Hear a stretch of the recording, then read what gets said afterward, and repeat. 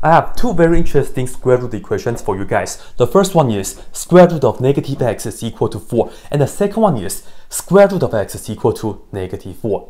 Yes, I put a negative inside here, and we have the negative on the outside here.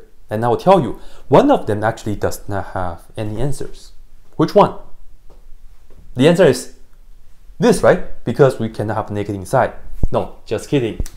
This right here actually has no solutions. Not even in the complex number world. No, just no solution at all. So let's see why this does have an answer. Well, when we have a square root equation, if the square root is already by itself, we can just go ahead and square both sides. So that this and that can cancel, and the inside is still negative x. And we just have to do 4 squared, which is 4 times 4, and that will be 16. Okay, here we have negative x is equal to 16. Let's go ahead and divide both sides by negative 1, so that we can get positive x here. And 16 over negative 1 is just negative 16. Well, we have an answer, but does this work?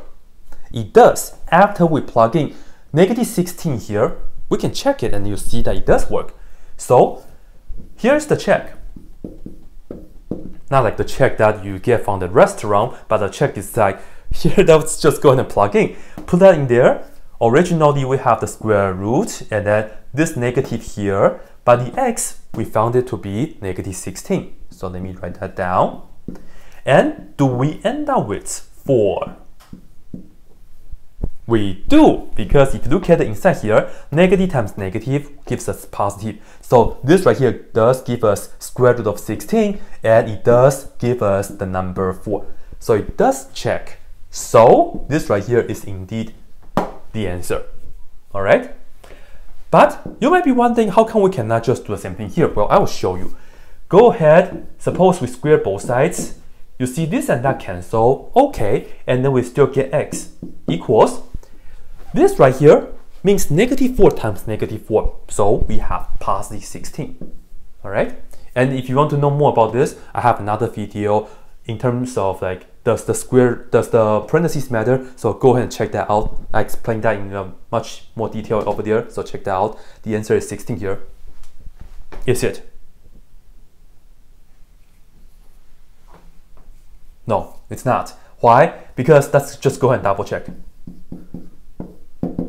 Put 16 back to the original equation. We are looking at square root of 16, and are we going to get negative 4? Well, remember square root of a positive number inside.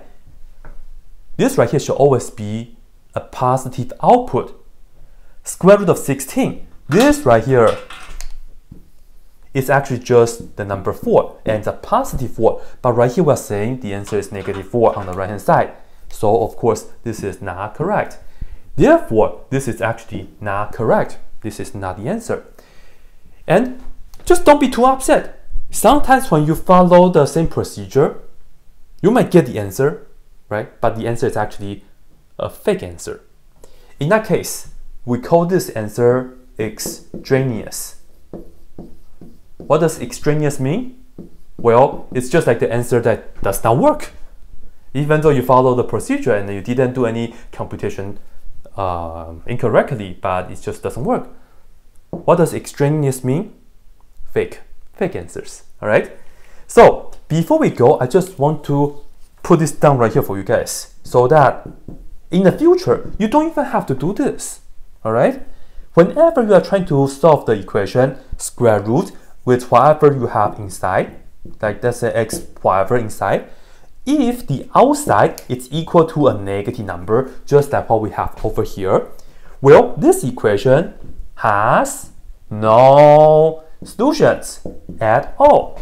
Not even the complex solutions, not even the solutions with I. No, nothing. This right here has absolutely no solutions, right? So if you keep this in mind, you will know that this right here has no solutions, and you can just put that down right away, and then you are done.